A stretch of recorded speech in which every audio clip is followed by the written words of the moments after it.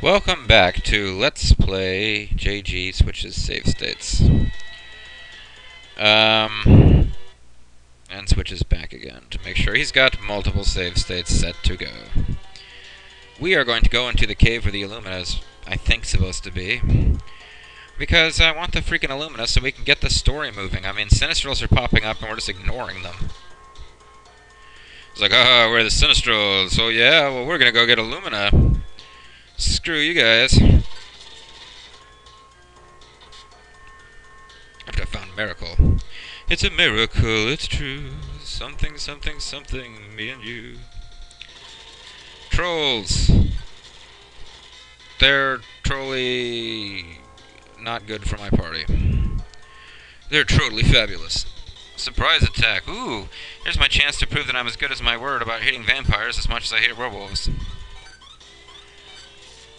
And there's demon maces.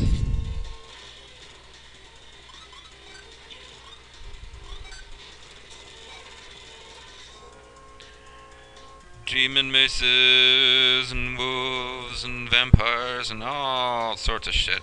It's breaking down here in the island of possibly Illumina. The neat thing about Illumina is that it's not like a mineral that you find, in deposits on the ground. It comes pre-packaged in treasure chests. And so does the Mock Ring. The Mock Ring is sweet. It's causing the game to glitch out, but I don't even care. Because the Mock Ring will make Aguro faster, and we need that to happen.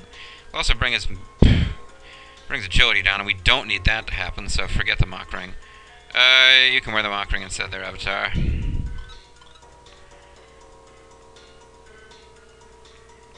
It brings your intelligence down a little, but who cares? You're already dumb as a rock. The avatar's smarter than Aguro. Who needs help dressing himself in the mornings? Vampire Palooza. Vampires use a lot of turns lowering your defense, and then they never get off an attack. That's fine with me, folks. Manticores. I know that those things are way more trouble than they're worth from Castle of the Winds. I don't think in this game they're anywhere near as bad as they are in Castle of the Winds, but I still don't feel like dealing with them.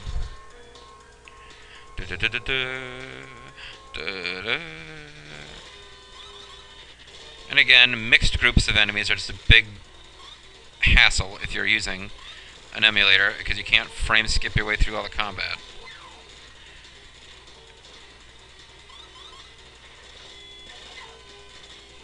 Damn it, I've got dead party members, nobody can run away.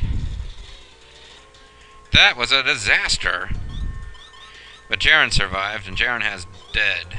Jaren also has boost now. Jaren has become a lot more useful in the last one or two leveling ups.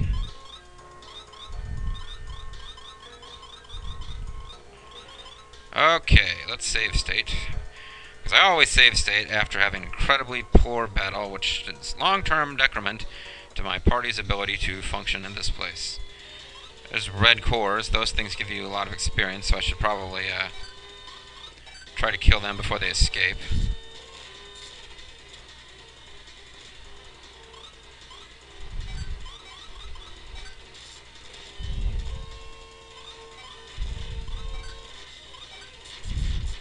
Yeah, see, anything that gives you a lot of experience seems to cast Thor. And somebody leveled up, so that's good. Continuing to wander the dungeon. Why did I climb up there? There's treasure right there I need to get before I climb and glitch out the game.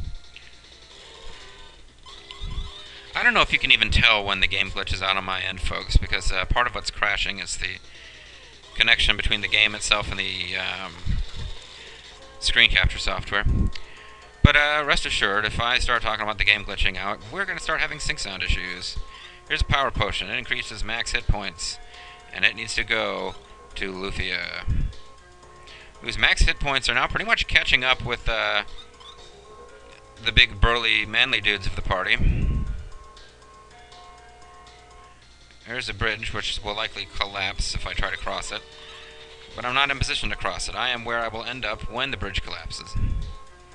Let's go down here and hope the game doesn't crash.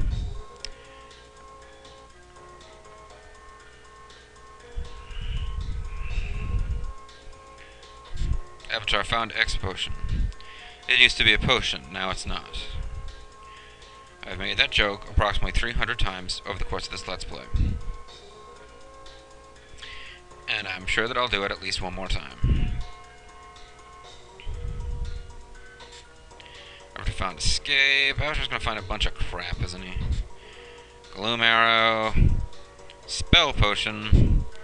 1,000 gold pieces. Let's get that spell potion to Jaren. Although Jaren really doesn't have good music to use during battle. But, I mean, yeah, Jaren can heal and stuff, but now Jaren has boost, so I'll probably start making Jaren use boost, like, every turn against bosses. A power potion, that has to go again to Lufia, who's perilously close to having as many hit points as her manly boyfriend, the Avatar. Unsurprisingly, that did not collapse, allowing me to get a miracle. It was a miracle that thing didn't collapse. And just to double check, I crossed on the other section that time to make sure that that I was truly wrong in my prediction that thing was going to collapse.